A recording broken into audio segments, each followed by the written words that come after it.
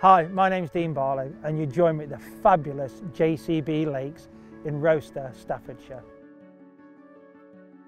We've been given special permission to use the lake to see how I qualified for the Feeder Masters final this year.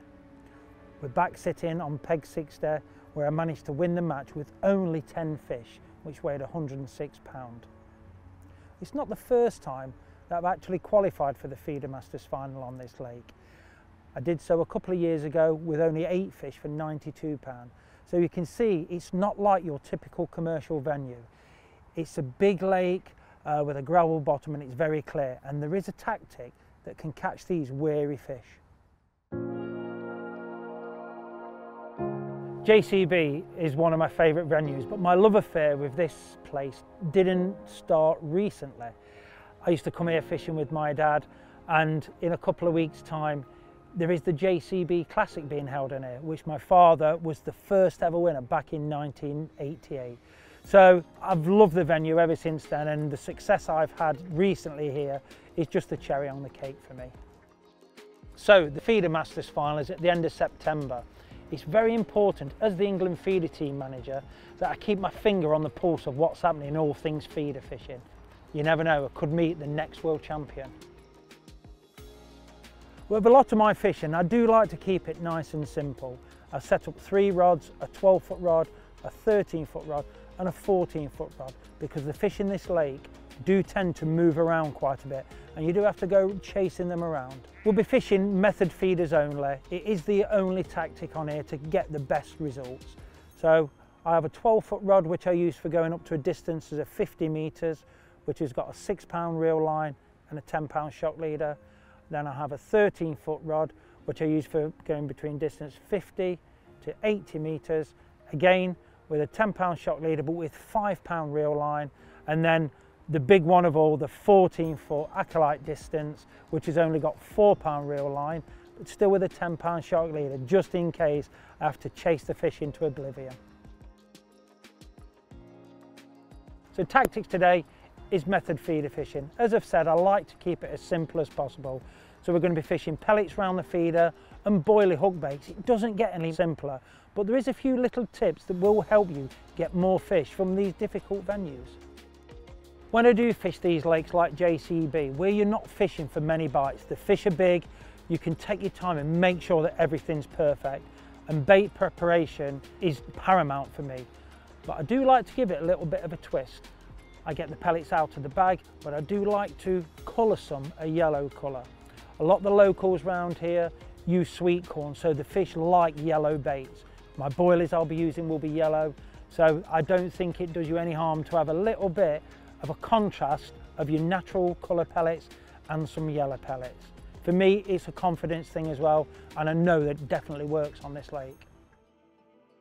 So this is how I prepare my pellets.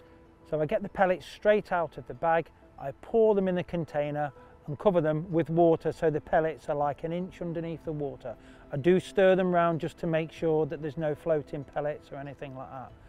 And then the little twist is I get another tub and I squirt some yellow dye into the water and then add the pellets and again stir round. I do like to leave these for 2 to 3 minutes. I will check them just to see if they're soft. You don't want them mushy. You want them to have a soft outside and a hard centre. Once I've got the correct consistency, I drain the pellets and then put them into a bigger tub. You want the pellets to dry out on the outside, but the key thing is don't mix the pellets until they're dry. Otherwise all your yellow dye will go onto the other pellets, you end up with all yellow pellets, and that's not the kind of bait preparation that you want for these kind of lakes. Once the bait's dried out, we can add them together, and then that is all the feed that you need to catch these wary carp. When visiting venues like this, I think it's really important to get as much information as possible. I always go around and talk to the locals who fish it a lot more than me. They tend to give you a good idea where the fish are going to be at certain times. And on today's session, starting on a shorter line was definitely better. And then progress out as the day goes. One thing I did notice about this is I think it's because the water is clear.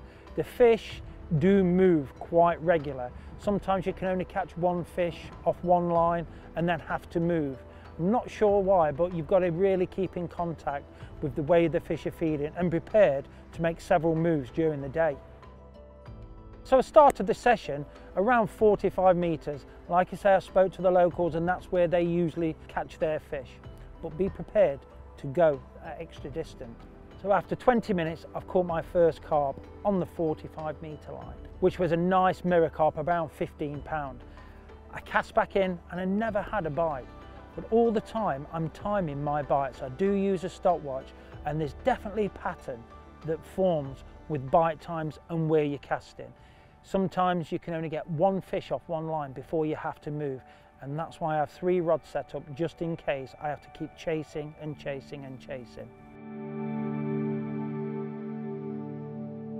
So we've come to the end of the session. We've had a great day again at JCB Lakes. I've caught 5 fish using the 12-foot rod. I've caught 3 fish using the 13-foot rod.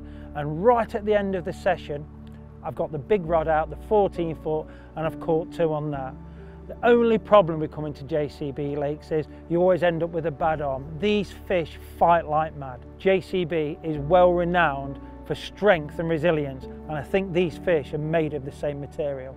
I just want to say massive thanks to JCB Angling Club for giving us the opportunity to come to this fantastic venue. As I've said before, it's one of my favourite venues. Time to reminisce about the old days and also catch a nice big bag of carp.